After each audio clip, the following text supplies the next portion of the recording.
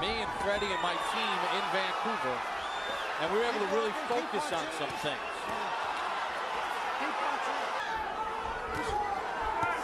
Watching it a couple times so far this round.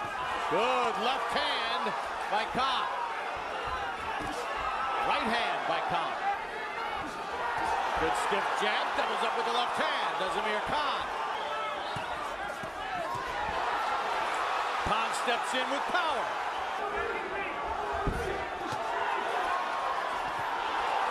Being used to great effect here. It's not so much that he's outspeeding Malignaggi. Maybe he is. They look comparably fast to me.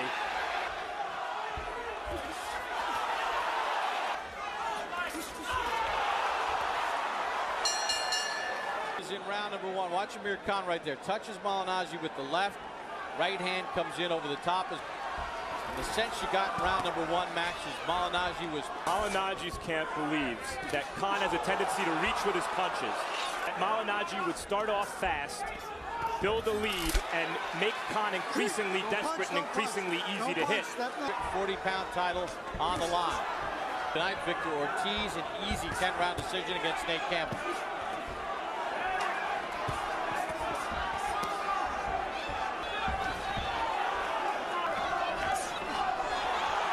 Malignaggi holds his hands low. Very nice poise. Steps in with a combination. Even though he's a defensive fighter, his reaction is to throw right back. He's a very tough guy, Malignaggi. Even nicer, just 23. You mean Khan? Khan. Yeah. Not having to worry too much about what's coming back at him. Malignaggi ducked away. That just have lapses. Tonight he cannot have any lapses against Amir Khan.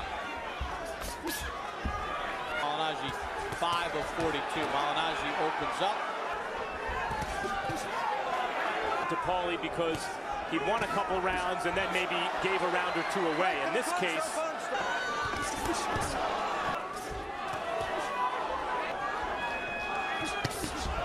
good.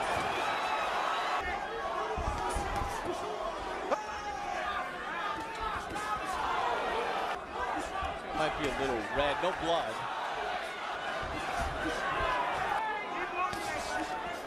Punch out, Amir, punch out. Malignaggi touches him to the left.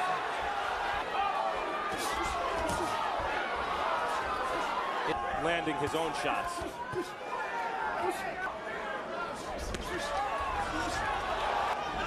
Seeing as how Where is the circling? He's not using that ring at all. And Amir Khan can't miss him. No movement. He's just standing in front of him, and Amir Khan's pounding on him. so Malignaggi to bounce all around Khan. To Harold's point about the jab, combination there from Khan. Juan Diaz, when he's coming to get you all the time. He's just as fast and may have better timing. Foundation, solid. Right, the idea there Malignaggi had some moments with the left hook. Well, as I mentioned, he can prove that he has a boxing ability. In outboxing,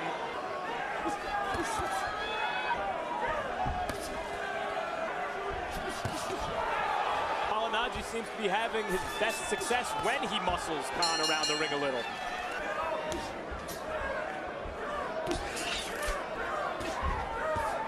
One of the things going into this fight was, could Malignaggi be comfortable for Khan stylistically? Doesn't seem like. Harold's point, Malignaggi hasn't been very fleet-footed this fight. Is with another good defensive boxer. Khan is presenting here to Malignaggi. And you know, when Malignaggi just got knocked down, Max, left hook to the body. Yep. That when you look at that again on replay, we'll show it to you in between rounds. He was taking a breather after a body shot. It was not ruled a knockdown by Steve Smoger because they got entangled as Malignaggi held on. Probably couldn't beat Cotto on any day.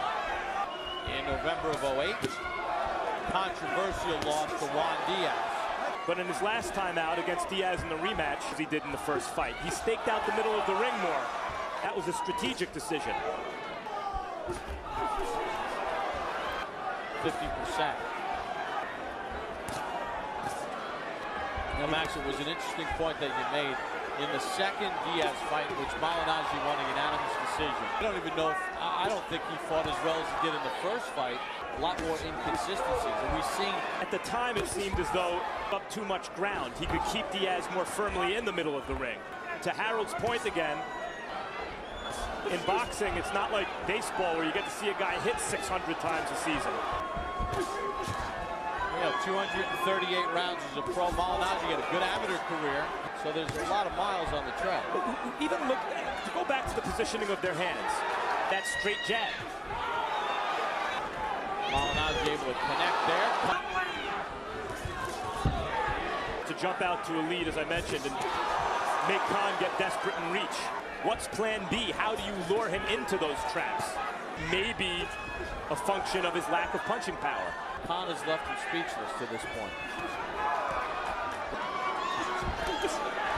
60-54, Amir Khan. Well, he's got huge sponsorship deals in England. So what does Khan do in that 6th round? Yeah, he does have a lot of moxie.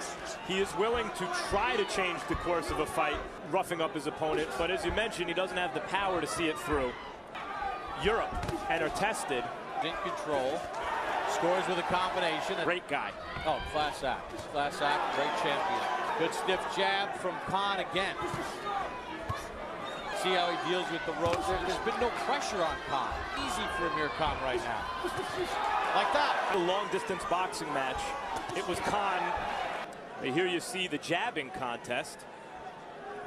Khan being able to jab from a preferred distance with the longer reach. He's controlled the action through the first 7 rounds.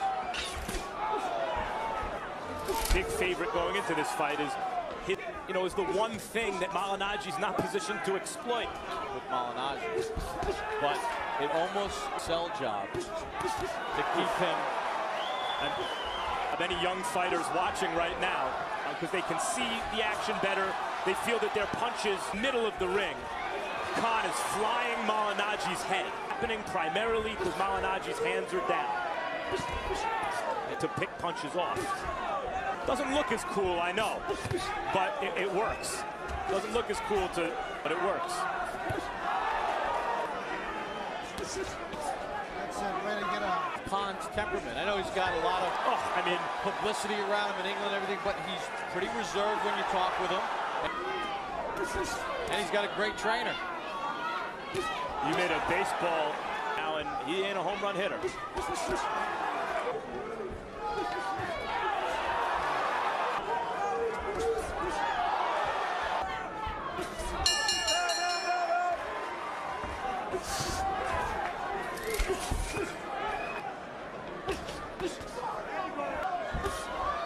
Always brimming with confidence. That's had the confidence jabbed right out of him. Good jab there by Malignaggi. After the third round, when Malignaggi is up on his toes, he's harder to hit. He really doesn't have much head movement, as you see there.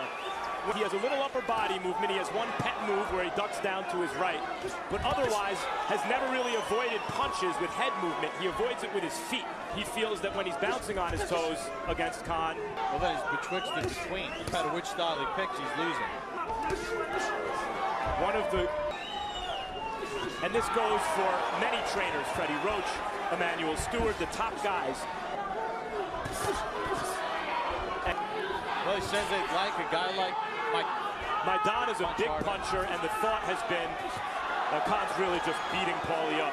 Fought with the fractured orbital bone against Cotto. He never has. I mean, at some point, if you're the corner, you look out for the guy and just say, you know what, this is enough of a beating. Clean shots in this fight than he did against Ricky Hatton, and his corner stopped the Ricky Hatton fight. You know, Sharif Younan has done a really good job of getting Malignaggi back to what he does best, but the headshots are really precise, and there are a lot of them from Khan. He's still standing in the middle of the ring, getting off first, landing a perfect, beautiful, hard, effective shots. I mean, Malignaggi defensively has certain flaws, even though he hasn't been hit much. He backs straight up in a line instead of stepping around at times, exploiting some technical deficiencies of Malignaggi. Nate Campbell over 10 rounds. And Amir Khan has picked up, left off, totally whitewashing Paulie Malignaggi. Was there a miscalculation with the two young stars, Khan and Ortiz? They were matched perfectly. But they both deserve credit. No talking from Malignaggi, none of that stuff. That's it. That's what you do. Technically totally outclassed by Khan, at least on paper. Want to get your fighter's confidence back. And against Kotelnik and Malignaggi, here I would say no. The win for Paulie's not worth the risk. And I think the corner is not looking at this realistically. They're asking him to do something he doesn't do.